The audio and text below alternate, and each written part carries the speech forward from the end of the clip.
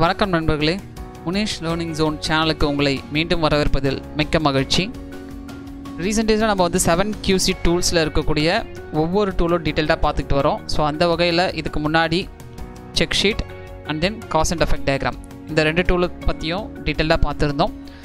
So இது ரெண்டுத்தோட வீடியோவும் நான் கீழே டிஸ்கிரிப்ஷனில் லிங்காக கொடுத்துருக்கேன். இன்கேஸ் நீங்கள் அதை இதுக்கு முன்னாடி பார்க்கல அப்படின்னா ஜஸ்ட் அதை லிங்கை கிளிக் பண்ணி வீடியோஸை பாருங்கள். இன்றைக்கி நம்ம பார்க்க போகிற டாபிக் வந்து பார்த்திங்கன்னா கண்ட்ரோல் சார்ட். ரொம்ப இன்ட்ரெஸ்டிங் டாபிக். ஒவ்வொரு மேனுஃபேக்சரிங் இண்டஸ்ட்ரியிலையுமே வந்து பார்த்திங்கன்னா இது கண்டிப்பாக ஃபாலோ பண்ணணும். அவங்களுடைய ப்ராசஸ் வேரியேஷனை கண்ட்ரோல் பண்ணுறதுக்கும் ரிஜெக்ஷன்ஸை கண்ட்ரோல் பண்ணுறதுக்கும். இந்த கண்ட்ரோல் சார்ட் வந்து பார்த்திங்கன்னா இர்ரெஸ்பெக்டிவ் ஆஃப் வால்யூம், அதாவது ஒரு மாஸ் ப்ரொடக்ஷனாக இருந்தாலும் சரி இல்லைனா லோ ப்ரொடக்ஷன் வால்யூம் இருந்தாலும் சரி, ஒவ்வொரு வால்யூமுக்குமே வந்து பார்த்திங்கன்னா டிஃப்ரெண்ட் டைப் ஆஃப் சார்ட்ஸ் இருக்குது. அதை பற்றி நம்ம ஃப்யூச்சரில் டீட்டெயில்டாக டிஸ்கஸ் பண்ணுவோம். இன்றைக்கி நம்ம ஸ்பெசிஃபிக்காக பார்க்க போகிறது வந்து பார்த்திங்கன்னா கண்ட்ரோல் சார்ட்னா என்ன, அதை பற்றினா ஒரு பேசிக் க்ரைட்டீரியாஸ் அண்ட் ஐடியாஸை பற்றி தான் நம்ம இன்றைக்கி பார்க்க போகிறோம். வாங்க வீடியோக்குள்ளே போகலாம்.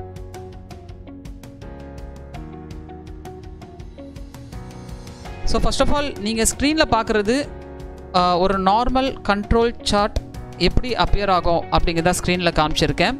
இதில் என்னென்ன விஷயங்கள்லாம் நீங்கள் நோட் பண்ணோம் அப்படின்னு பார்த்தீங்கன்னா, இந்த trend line, then other 3 important thing is CL, UCL, LCL. CL stands for control limit, UCL stands for upper control limit, LCL stands for lower control limit. So இதுக்கு முன்னாடி இன்ஜினியரிங் டெக்னாலஜிஸ் அப்படிங்கிற வீடியோவில் வந்து நான் இந்த ஸ்பெசிஃபிகேஷன் லிமிட் அப்படிங்கிறத பற்றி பேசியிருப்பேன். இந்த கண்ட்ரோல் லிமிட்டும் வந்து almost similar to specification limit தான். நம்ம நார்மலாக ஒரு லைன் கிராஃப் வந்து பார்த்திங்கன்னா ட்ரா பண்ண போகிறோம் based on the product output R process output, what ever it is. இந்த அவுட்புட் வந்து பார்த்திங்கன்னா நம்ம ஆல்ரெடி ட்ரா பண்ணி வச்சுருக்கக்கூடிய UCL அண்ட் LCL லிமிட்குள்ளே ட்ராவல் ஆகணும். அதாவது almost it's like Appar specification limit, lower specification limit, but both are different. Okay, both are different. நான் வந்து அந்த ஸ்பெசிஃபிகேஷன் லிமிட் ஏன் இங்கே சொல்கிறேன் அப்படின்னா, உங்களோட கான்செப்ட் அண்டர்ஸ்டாண்ட் ஆகணும் அப்படிங்கிறதுக்காக மட்டும்தான் நான் அந்த ஸ்பெசிஃபிகேஷன் லிமிட் அப்படிங்கிறத நான் இங்கே சொல்கிறேன். பட் ஸ்பெசிஃபிகேஷன் லிமிட் அப்படிங்கிறது வேறு, கண்ட்ரோல் லிமிட் அப்படிங்கிறது வேறு. ஓகேங்களா?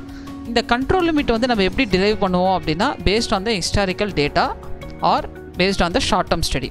இது எப்படி அப்படிங்கிறதெல்லாம் ஃப்யூச்சரில் பார்ப்போம். ஏதாவது ஒரு கண்ட்ரோல் சார்ட்டை எடுத்து நான் டீட்டெயிலாக எக்ஸ்பிளைன் பண்ணுறேன் ஃப்யூச்சரில்.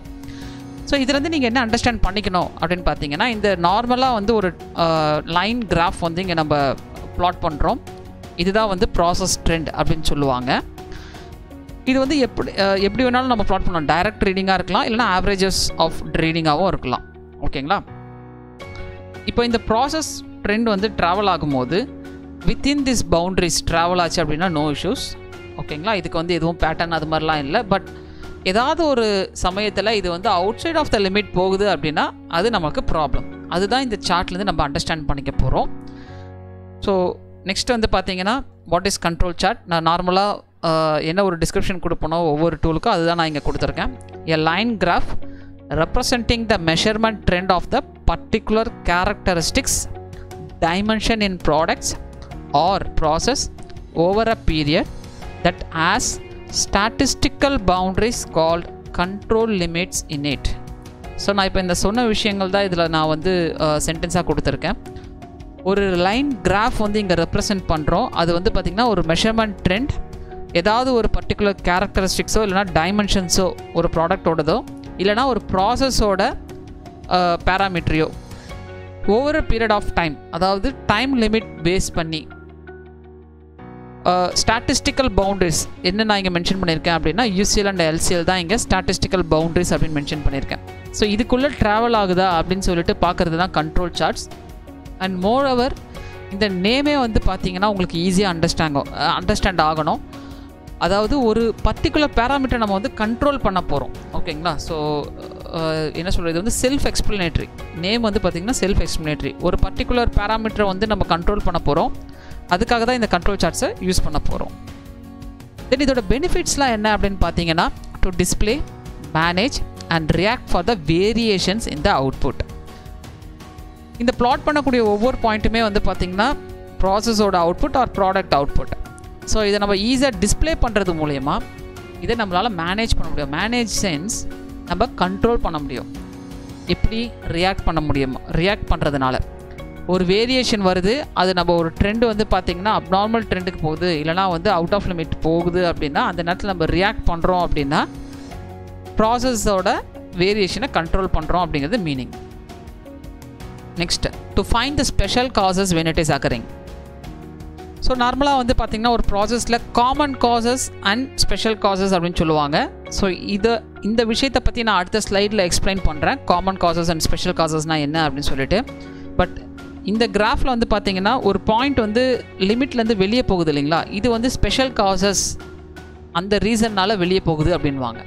ஓகேங்களா? ஸோ அதுதான் இங்கே சொல்லியிருக்காங்க, to find the special causes when it is occurring. So இங்கே நம்மளுக்கு ஸ்பெஷல் காஸ் இருக்குது. Third point, to let the observer when to initiate action or when not to initiate action on the process variation. So ஒரு இன்ஸ்பெக்டரோ ஒரு ஆப்ரேட்டரோ அவங்க இந்த கிராஃபை பார்த்து எப்போ நான் ஆக்ஷன்ஸை இனிஷியேட் பண்ணணும், எப்போ ஆக்ஷன்ஸை இனிஷியேட் பண்ணக்கூடாது அப்படிங்கிறது ஈஸியாக தெரியும். ஏன்னா ப்ராசஸ் எப்படி போகுதுங்கிறத வந்து பார்த்திங்கன்னா நம்ம இப்போது ஒரு கிராஃப் மூலயமா பார்க்கும்போது எந்தெந்த நேரத்துலலாம் ஆக்ஷன்ஸ் எடுக்கணும் அப்படிங்கிறது நம்மளுக்கு கிளியராக தெரிஞ்சிடும். ஸோ நம்மளுக்கு டைம் சேவ் ஆகும், நம்ம எஃபெக்டிவாக வந்து மேன் பவரை வேறு எங்கேயாவது யூஸ் பண்ண முடியும். இதுதான் வந்து இந்த கண்ட்ரோல் சார்ட்ஸோட ரியல் பெனிஃபிட்ஸ். ஸோ அடுத்த ஸ்லைடில் வந்து பார்த்திங்கன்னா நான் ஆல்ரெடி சொன்ன மாதிரி common causes versus special causes. அதாவது ஒரு ப்ராசஸில் வந்து பார்த்திங்கன்னா நார்மலாக வேரியேஷன்ஸ் இருக்கும். இது வந்து டியூ டு 6M. அந்த 6M என்ன அப்படிங்கிறது காஸ் அண்ட் எஃபெக்ட் டயக்ராமோட வீடியோவில் நான் எக்ஸ்பிளைன் பண்ணியிருப்பேன். Man, machine, material, method, mother nature and measurement. இந்த 6Mல இருக்கக்கூடிய வேரியேஷன்ஸ் வந்து பார்த்திங்கன்னா இன்ஹரண்ட் ப்ராசஸ் வேரியேஷன் சொல்லுவாங்க. அதாவது தவிர்க்க முடியாத வேரியேஷன்ஸ், பை நேச்சராகவே அது வந்துட்டுருக்கும். ஸோ இதில் வந்து ஒரு சிம்பிளாக வந்து உங்களுக்கு ஒரு கம்பேரிசன் மாதிரி கொடுத்துருக்கேன், காமன் காசஸ்னால் என்ன, ஸ்பெஷல் காசஸ்னால் என்ன அப்படின்ட்டு. ஸோ காமன் காசஸை பொறுத்த வரைக்கும் வந்து நம்ம அதை எக்ஸ்பெக்ட் பண்ண முடியும், ஏன்னா அது நார்மலாக ப்ராசஸில் வரக்கூடிய ஒரு random noise and it's a part of the process. அதுக்கு வந்து ஒரு பர்டிகுலராக இது வந்து பேட்டர்ன் அப்படிங்கிற மாதிரி எதுவும் சொல்ல முடியாது. ஸோ இதில் வந்து ஒரு எக்ஸாம்பிள் பார்த்திங்க அப்படின்னா மேனுஃபேக்சரிங் ப்ராசஸ் ஸ்டெப் டுக் 21, 19, 18, 20, 22 இந்த மாதிரி இன் அண்ட் அரவுண்ட் 20 செகண்ட்ஸில் வந்து ஒரு ப்ராசஸ் ஸ்டெப் கம்ப்ளீட் ஆகுது அப்படின்னா 20 டார்கெட் பண்ணி 19லேருந்து 22க்குள்ளே 18லேருந்து 22க்குள்ளே வந்து வேரியேஷன் நடக்குது அப்படின்னா இது நார்மலாக இருக்கக்கூடிய common cos variation. Okay, on the other side special cos வரும்போது வந்து பார்த்திங்கன்னா அதை நம்ம வந்து எக்ஸ்பெக்டே பண்ண முடியாது, இட் இஸ் அன்எக்ஸ்பெக்டட். பட் அது வந்து ஒரு சிக்னல் தரும். எப்படின்னா உங்களுடைய ப்ராசஸில் வந்து பார்த்திங்கன்னா ஏதோ சம்திங் அப்நார்மல் நடக்குது அப்படிங்கிற ஒரு சிக்னல் தரும். இதுக்கு வந்து பார்த்திங்கன்னா அவுட் சைட் த ப்ராசஸ் தான் வந்து கண்டிப்பாக இது அஃபெக்ட் பண்ணும். நார்மலாக நடக்கக்கூடிய வேரியேஷன் வராது, இது வந்து அவுட் சைட் த ப்ராசஸ் தான் வந்து இது கண்டிப்பாக அஃபெக்ட் பண்ணும். தென் there is a பேட்டர்ன். இதுக்கு வந்து பார்த்திங்கன்னா ரெக்கமெண்டட் பேட்டர்ன் அப்படின்னு சொல்லுவாங்க.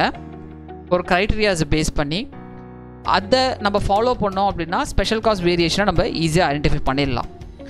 எக்ஸாம்பிள் பார்க்கும்போது இதுக்கு முன்னாடி காமன் காஸ் வேரியேஷனில் எப்படி நம்மளுக்கு 18 to 22 வந்தது, டார்கெட் வந்து 20ங்கிற போது 18 to 22 வந்ததோ அது காமன் காஸ் வேரியேஷன். பட் ஏதாவது ஒரு ப்ராசஸில் வந்து பார்த்திங்கன்னா 26 செகண்ட்ஸ் எடுக்குது அப்நார்மலாக அப்படிங்கிற போது அந்த இடத்துல வந்து பார்த்திங்கன்னா சம் ஸ்பெஷல் காஸ் இருக்குது அப்படிங்கிறது தான் மீனிங். ஸோ இதுதான் வந்து common causes versus special காசஸ்க்கான comparison. So இது வந்து பார்த்திங்கன்னா நார்மலாக ஒரு எக்ஸாம்பிள் பேட்டர்னில் நான் கொடுத்துருக்கேன் டீட்டெயில்டாக. ஸோ இந்த கிராஃப் வந்து ஆல்ரெடி நீங்கள் ப்ரீவியஸ் ஸ்லைடில் பார்த்தது lower control limit and upper control limit. நார்மலாக இந்த பேட்டர்ன் வந்து பார்த்திங்கன்னா காமன் காஸ் வேரியேஷன். ஓகேங்களா, இந்த இடத்துல வந்து ஹைலைட் பண்ணியிருக்கு due to normal variation. But இந்த ஒரு பாயிண்ட் பாருங்கள், இந்த லிமிட்டுக்கு அவுட் சைடில் இருக்குது பாருங்கள், இது வந்து அவுட் ஆஃப் கண்ட்ரோல் பாயிண்ட், இது வந்து ஸ்பெஷல் காஸ். ஸோ இதுதான் வந்து அந்த ப்ரீவியஸ் ஸ்லைட்லேயுமே வந்து நான் ஒரு எக்ஸாம்பிள் மாதிரி காமிச்சிருந்தேன். இப்போ உங்களுக்கு இது ஈஸியாக அண்டர்ஸ்டாண்ட் ஆகும் அப்படின்னு நம்புகிறேன். அடுத்த ஸ்லைடில் பார்க்க போகிறோம். அடுத்த ஸ்லைடில் வந்து பார்த்திங்கன்னா நான் ஆல்ரெடி சொன்ன மாதிரி கண்ட்ரோல் சார்ட்ஸ் வந்து டிஃப்ரெண்ட் டைப்ஸ் இருக்குது. நம்ம எப்படி டேட்டா கலெக்ட் பண்ணுறோமோ, வேரியபிள் டேட்டாவா ஆட்ரிபியூட் டேட்டாவா. வேரியபிள் டேட்டா அப்படிங்கிறது வந்து பார்த்திங்கன்னா it consist of numerical value. Okay, attribute data அப்படிங்கிறது வந்து பார்த்தீங்கன்னா okay R not okay, okay, இல்லைனா வந்து எப்படி சொல்கிறது, எஸ் ஆர் நோ, இந்த மாதிரியான டைப்பில் நம்ம சொல்கிறது வந்து ஆட்ரிபியூட் டேட்டா. வேரியபிள் டேட்டாவில் வந்து பார்த்திங்கன்னா நம்மளுடைய சாம்பிள் சைஸை பேஸ் பண்ணி நம்ம சார்ட்டை செலக்ட் பண்ணலாம். அந்த அதர் சைடு ஆட்ரிபியூட் டேட்டாவில் வந்து பார்த்திங்கன்னா யூனிட்ஸாவோ இல்லைனா வந்து எத்தனை தடவை அக்கரன்ஸ் ஆகுது இந்த டிஃபெக்ட்ஸு, இதை பேஸ் பண்ணி வந்து பார்த்திங்கன்னா நம்ம சார்ட்ஸை செலக்ட் பண்ணலாம். ஸோ இதை பற்றி நம்ம டீட்டெயில்டாக வந்து பார்த்திங்கன்னா ஒவ்வொரு சார்ட்டுக்கும் ஒவ்வொரு எக்ஸாம்பிளோட ஃப்யூச்சரில் பார்ப்போம். பட் இது வந்து ஒரு பேசிக் ஐடியா, கண்ட்ரோல் சார்ட்ஸில் என்னென்ன டைப்ஸ் இருக்குது அப்படிங்கிறது நீங்கள் அண்டர்ஸ்டாண்ட் பண்ணணும் அப்படிங்கிறதுக்காக கொடுத்துருக்கக்கூடிய ஒரு கிளாசிஃபிகேஷன் சார்ட். ஸோ நண்பர்களே, இன்றைக்கி கண்ட்ரோல் சார்ட்ஸை பற்றின ஒரு பேசிக் ஐடியா உங்களுக்கு தெரிஞ்சிருக்கும் அப்படின்றத நம்புகிறேன். இந்த வீடியோ உங்களுக்கு பிடிச்சிருந்ததுன்னா லைக் பண்ணுங்கள், ஷேர் பண்ணுங்கள். உங்களுக்கு ஏதாச்சும் கொஸ்டின்ஸ் இருந்துச்சு அப்படின்னா கமெண்ட்ஸில் போஸ்ட் பண்ணுங்கள், நான் ஆன்சர் பண்ணுறேன். நன்றி நண்பர்களே.